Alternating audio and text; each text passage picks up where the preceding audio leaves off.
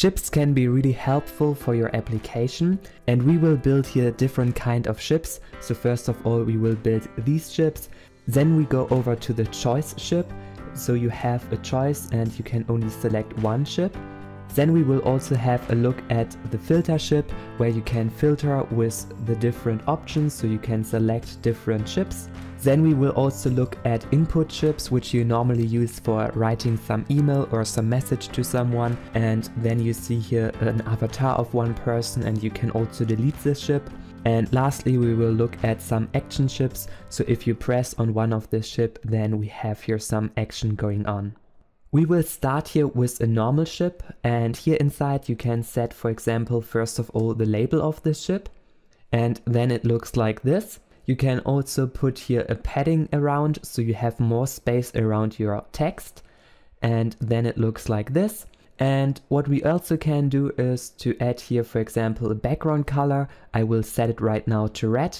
Next, you can also put here an avatar at the beginning of your ship. So you have here this avatar property, and here inside we can set a circle avatar and set, for example, a text inside. And then it looks like this.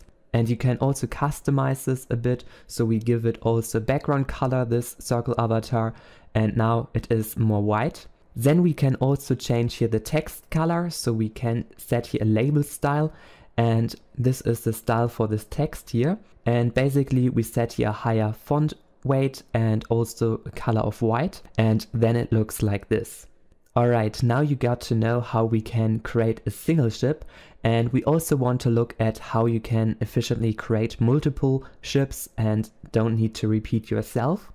So what we can do here is to wrap this ship inside of a new wrap widget. And here we go over some of the ships which we store here in some list. And here I have stored all the ship data inside. So I have created a new model object, and here we put the label inside of our ship and also the background color, so we can modify it for different ships with a different background color every time. And this is a simple model object. And now we can make use of this ships list and put it here inside into our wrap widget, and then we create here every time a new ship. And if I now hot reload, it looks like this because we have not changed the data yet. And what we also can do is to add here in this wrap some spacing. So we add here the run spacing and spacing to some spacing which I have defined here at the top of 8 pixels. And now we have here 8 pixels between our elements, and also here we have more spacing.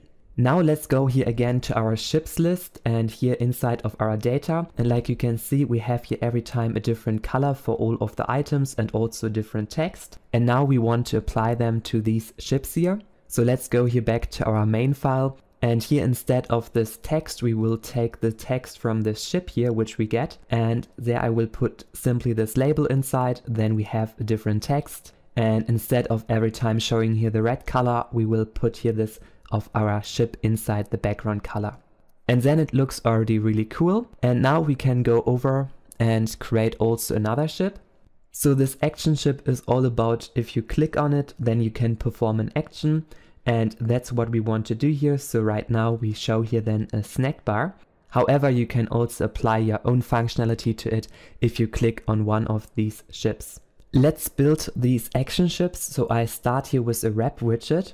And here inside we go over our action ships. So I have created here another list, and this time we have here action ship data. So this data is a bit different. So we have a label, an icon, and also an icon color.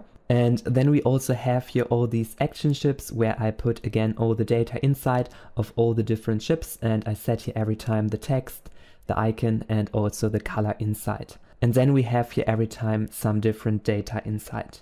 And now we go over all of these items in our action ships list, and we simply build here this action ship. And what we have here first of all is the avatar property where we want to place an icon inside, and we take again this icon from our model object. And now if I hot reload, this doesn't work yet, so we also need to add some more properties. So we also set here for this icon a color, and here again I take this icon color from our model object. And we also want to set a background color. So I set a background color of gray for this ship. I set a label, And this is exactly like the last time, so we also set a label and also background color for the first ship which we have created. And then we also set here label style. This time we put it here to color of black only. And the most important part is to have here this action. So you have here this onPressed handler, and every time if you press on this ship, then something should happen. So what we do here is to show a snack bar, and we simply say here that this action.label which we have put here inside is cold. And now if you hot reload, we have here exactly this data inside, and we have basically all the ships inside which we have placed here inside, and you can also modify this data. And here in the beginning we have set here this avatar icon and have every time a different color for this icon. And otherwise we have here the normal thing like before, and also this onPressed handler. So now if I press here on this ship, you see that we have here this action. So we show here this snack bar at the bottom, and then you can have here your individual action inside of this onPressed handler. Let's also look at a different kind of ship example. So here we have input ships, and they are normally used for email names, and you can also put here an avatar of this person inside, and if you click on this button then you can delete this ship, and that's what we want to create right now. Now let's create these input ships. So we start again with a wrap widget around, and here this time we go over all of our input ships. So I have created here again a new list, and here we have again some different data inside. So basically we need this label which is the name of this person and also his image. So I have stored here the link to this image inside, and then we also have here again this model created, and here we have only these two properties inside. And now here back in our main file, we go over all of these ships, and then we create an input ship. And here inside you can set again an avatar, and we set again a circle avatar, and this time we want to set a background image. So I set here this network image and put this URL avatar of our ship inside, which you have seen before in our model object. And then we also create the label like before. So we put here some label inside of our model object, and we also change here the style of this label, and then it looks already like this here. So we have all the ships, and we have here some name and a circle avatar. Here you can also add an onPressed handler. So if you click on this ship, then you can do some action.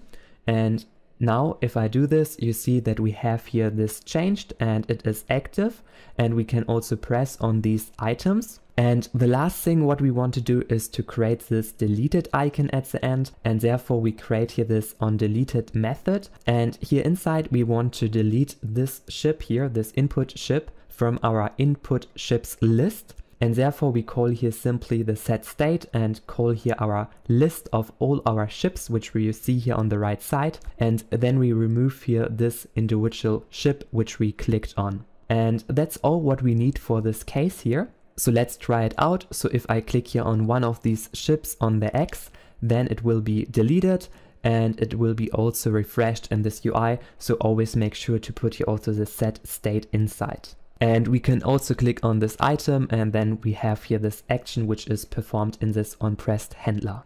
Now we want to look at how we can create these filter ships, and this is basically used if you have a set of data, then you can filter these data with these ships, which you see here.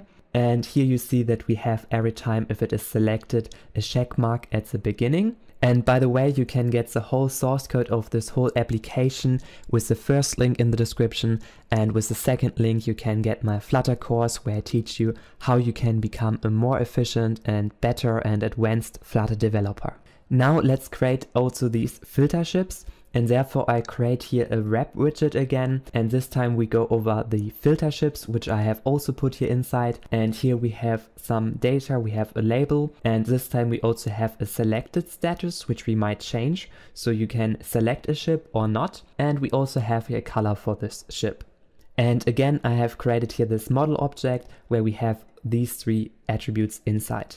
Alright, now here back in the main file we go over these ships, and we simply create this time a filter ship. So it is again pretty similar like the ships before, so we can again add here a label, and we set it here again to the label of our model object which we get from this data. And now we want also to set the onSelected.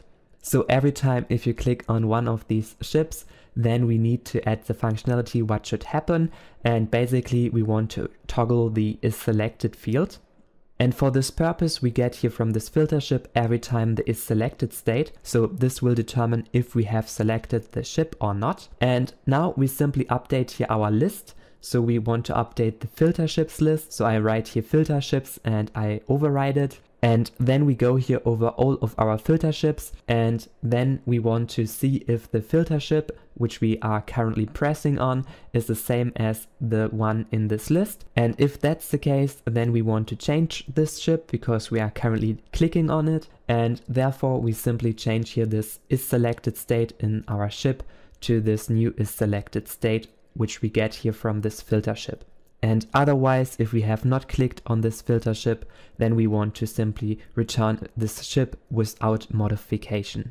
And now we can try this example out. So if I click here, nothing will happen. And this is because we have missed one property. But first of all, let's also create here the label style. So I create here a different style, and you see I take here every time the color of our model object, and in our filter ships, you see that we have here every time this different color, and this will be then going here inside. And now we want to make sure that this selection is also working, and therefore we need to add here this field selected. And here inside we need to set the state of our filter ship, and I simply refer to this isSelected field of our filter ship data. And this will always change here with our copy state method, so it's every time getting here the new isSelected state.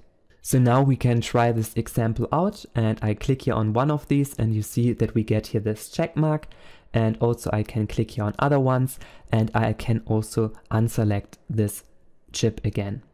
Alright, now let's also make it more appealing, this design. So what we want to do is to add here first of all the selected color. So every time if we have one selected, we change the color, and here you see we change it to this color itself, so we want to change the background color. However, we don't want to set here the whole color inside, so we put here also an opacity inside so that we also can see the text below. And therefore I take here this opacity of 25%, and then our ship has here this background color if it is selected. And we also can add here, for example, the checkmark color. So right now it is black. However, we can also put here the color inside of our ship. So we put here simply the color inside, and now you see that it takes here the green color, or here it takes the orange color inside. And the last thing what we can do here is to also change the background color of our ship if it is not selected.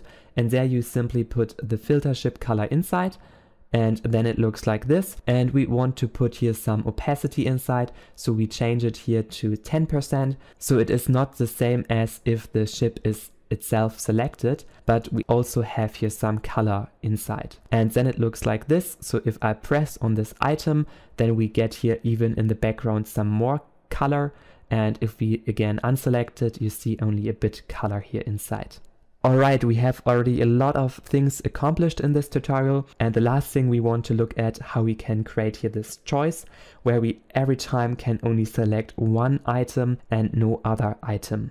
Alright, let's also create these choice ships, and therefore I use again this wrap widget, and here inside I have created again a new list. So we have this time choice ships, and here inside you have actually the label, you have the selected state like also the last example, and then we have some colors, so we can choose here the text color and also selected color. And again, I have also created here this model object inside, and you can get it with the source code, so you don't need to type it all the time. And yeah, basically again, we go here over all of our choice ships and we create then this choice ship widget. And here inside we set again the label property, we set your label style, and we also set here the onSelected like last time. And we get here every time if we have selected this individual ship. And now we want to update this choice ships list. So I type here choice ships, and now we want to override them. So we simply go over all of our ships. And now by default, we want to deselect every ship in this list. So what we do is we create here a new ship and we set all the ships to false. So they are all not selected. And then we simply return this new ship. So what we do is we check here if we have currently selected this ship, then we simply want to put here the isSelected state, which we get from this choice ship. And otherwise we set here the new chip inside, and this has every time the isSelected state to false. So we have maximum one chip which is selected and all the other ones are not selected. And now we also need to set again here the selected property. So again, I take here from our model object this isSelected property, and then it is determining if our ship is selected or not. If I now hot restart this example, you see we have here all the ships and it is also working. So I can choose here only one ship at a time and then only this one is selected. However, the colors are not great and that's what we want to change. So first of all, we can add here the selected color and we set it here to a color of green, for example, and then it looks like this. So we have every time the background of our selected widget in green. And we also can add the normal color of our background. So for all the unselected ones, we set here the background color to blue, and then it looks like this and it looks much better. And now we have here every time only one choice for all the ships which we have. Hello everyone, thank you so much for watching this video. Please make sure to give it a thumbs up and subscribe to my channel here to get the latest news about Flutter, and see you soon. Bye!